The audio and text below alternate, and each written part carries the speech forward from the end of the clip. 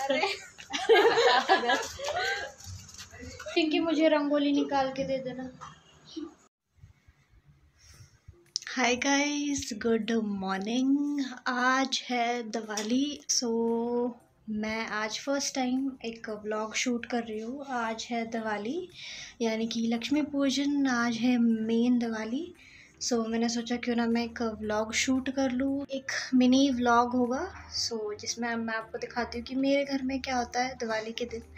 वैसे कुछ इतना स्पेशल प्लानिंग तो नहीं है हमारी, बस हम फैमिली मेम्बर्स हैं और हम दिवाली मनाएंगे।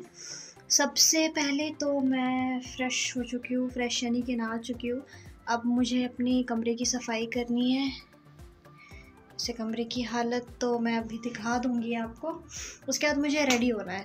गेट रेडी विथ मी भी आप देख लोगे एंड मेरा दिन कैसा जाता है वो भी देख लोगे। तो चलो देखते हैं क्या होता है।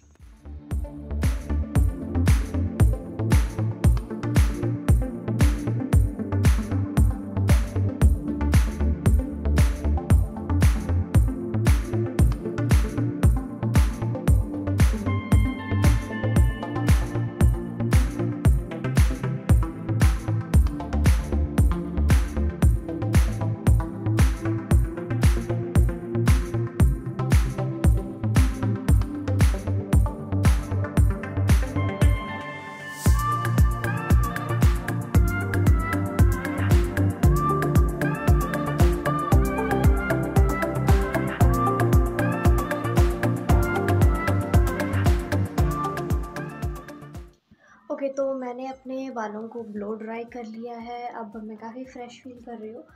अब मैं करूँगी अपने कमरे की क्लीनिंग, जो मैस आपको यहाँ दिखाई दे रहा है। तो मैं जल्दी से क्लीनिंग कर लेती हूँ ताकि मैं रेडी हो सकूँ और मैं बाहर भी आप लोगों को दिखा सकूँ कि क्या हो रहा है। Stay tuned.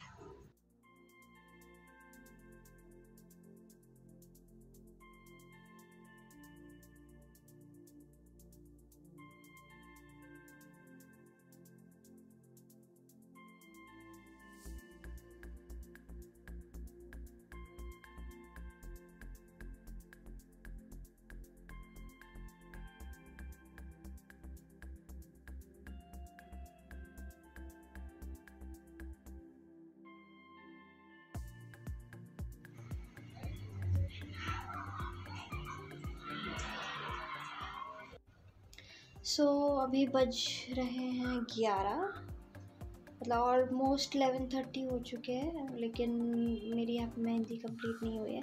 वैसे स्टार्ट ही मैंने अभी की है। मैं अपनी मेहंदी फिनिश कर लेती हूँ एंड देन ही रेडी हो पाऊँगी। मैं कब से कह रही हूँ कि मुझे रेडी होना है। सबसे पहले तो मैंने ब्रेकफास्ट कर लिया अपने कमरे को क्लीन करने के बाद। अब मेहंदी फिनिश करके मैं गेट रेडी विथ मी भी शूट कर लूँगी and then we will start our day.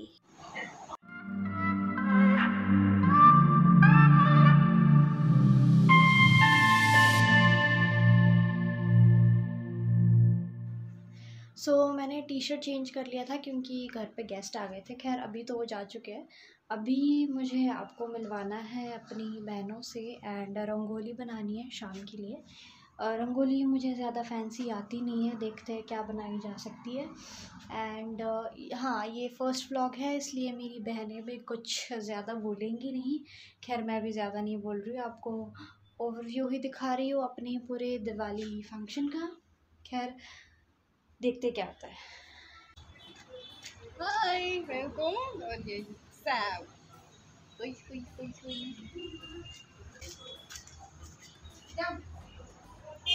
हाय बोल दे। हाय। नाम क्या है? केतकी। टाइगर ही। ओ नो, फंसा दिया। अरे भगवान। अरे जा, निकल गया। निकाल गया।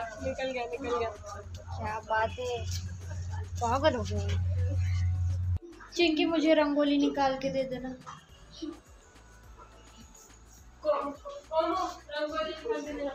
जिसको भी पता है रंगोली का है निकाल के दे दो।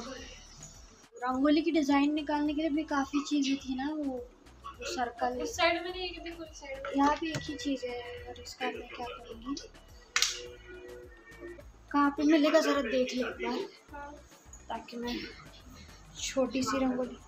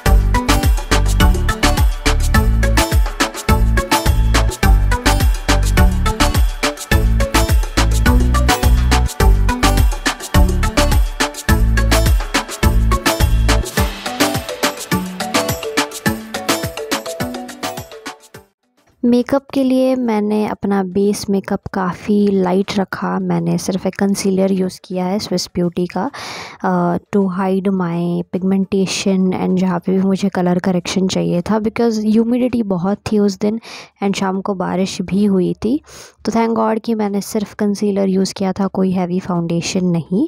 कंसीलर अप्लाई करने के बाद मैं compact powder from colour essence use करती हूँ अपने फेस पे, फेस को सेट करने के लिए।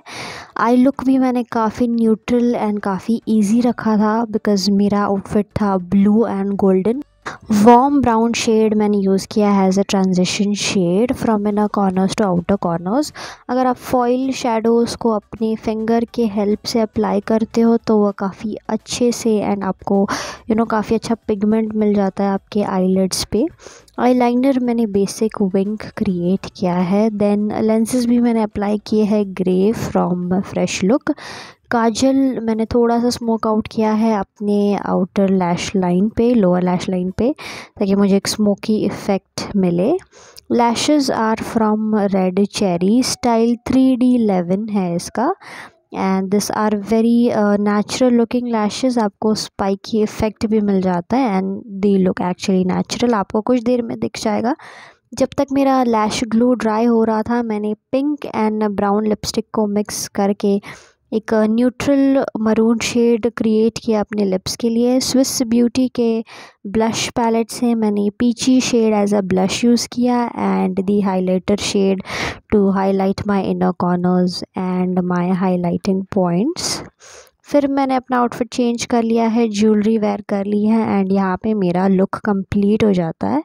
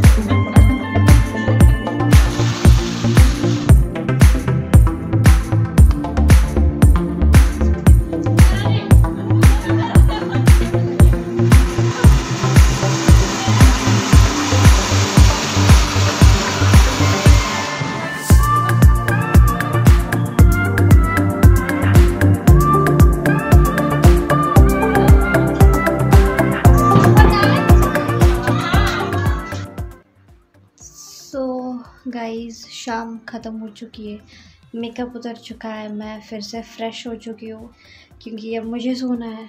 मैं तो बहुत ज़्यादा थक गई हूँ। खैर, आप मुझे बताओ कि आप लोगों को ये व्लॉग कैसा लगा है? अच्छा लगा है तो please make sure to like, share and subscribe.